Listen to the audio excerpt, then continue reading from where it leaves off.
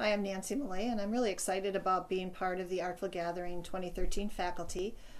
I have been working in paperclay for about a decade, but I've been creating for about 30 years. I've worked in all kinds of different mediums, but paperclay is probably my favorite, and I think you'll enjoy working with it too. I have learned on my own, but also learning from other artists and friends, but I think it's so fun to do like a video class where you can almost like pulling a chair up beside me in the studio and showing you how to do it hands-on. I wish years ago there was somebody that I could have the opportunity to do that too, and that's why I think it's going to be so fun to teach this class and show you all the techniques and through trial and error that I've learned over the years. And what we'll be doing is paper clay is a air dry clay. It's really fun to work with. It gives great detail. And I think once you do work with it, you're going to want to create again and again with the same product. And I'll also be showing you products that I like to use as far as tools and paint and different stuff that has worked well for me. You don't always have to use the same things, but I'll be giving you tips and techniques on those also.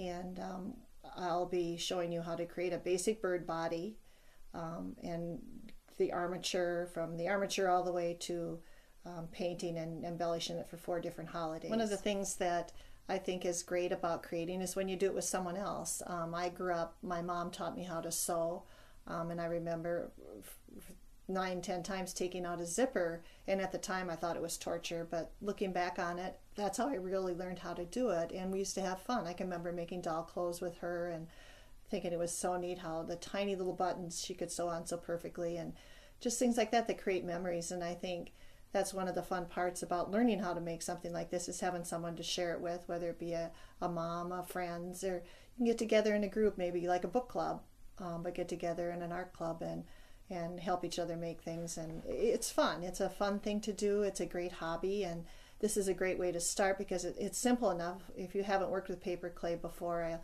like I said, I'll teach you all the tips and techniques I've learned from along the way. But even if you have worked with it before, you can take that knowledge and learn some new things that maybe you did something a certain way, and the way I'm showing you might be a way that's easier to do it. But like I said, it's going to be a fun learning experience, but it's something that you can carry on yourself, and I think it'll give you inspiration to keep wanting to do it. It's not something just like a one-time thing, you took a class and you're done with it. I think you'll really enjoy it.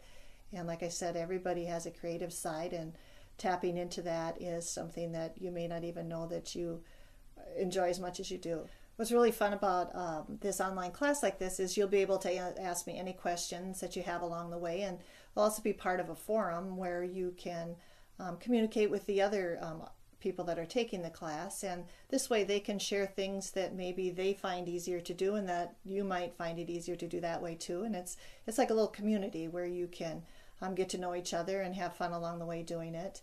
I think you're going to find after you start working with paper clay, you'll see how easy it is to work with, and you'll want to keep creating with it. You can take the basic bird that I showed you how to make in this class, and like I said, you'll be making one for each holiday, and you'll be able to take those techniques and those lessons that you've learned and turn it into a rabbit or turn it into a doll, or you can just take the basic techniques that you're learning here and you can expand on those, and using your own creative style and your own artistic abilities that you do have, you can tap into that, and I think you'll want to continue to create with that. One nice thing about taking this class is it's not expensive. The supplies are not expensive, and you can be using things that are around your home. The paper clay is the one thing that you'll have, but there's also some tools, like I said, that I like to use that I can tell you what those are. But you can use a knife, or you can use a coat hanger for part of the armature. There's all those things that it's not expensive. I like to recycle and reuse, so there'll be things that you can use in your project that you don't have to go out and purchase. I was going to offer kits for it, but to me that kind of limits your creativity. If I offer you a kit, it would look just like the one I'm making, and I don't want it to be like that. I want you to use things in your project that you like to use, that are that you just have around the house, like, or you found at Goodwill, or you found at an antique store that'll make it totally special.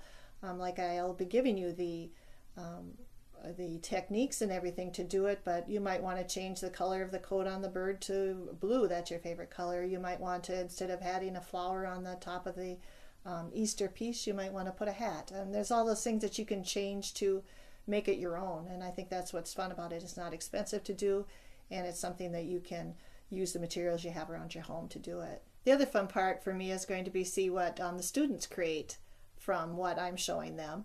I think everybody has a different style. My style is kind of a folk art style. I like a lot of glitter, a lot of sparkle, and I like to use things that I have in my studio, like old pieces of lace, old pieces of trim, buttons, things like that. And maybe you'll have things that have special importance to you that you have in your home, whether it be a pin from your grandma or materials like that that you can use. And it's fun to see what people come up with doing the same thing I'm doing, but theirs may look totally different, and it'll have special meaning for you at the same time.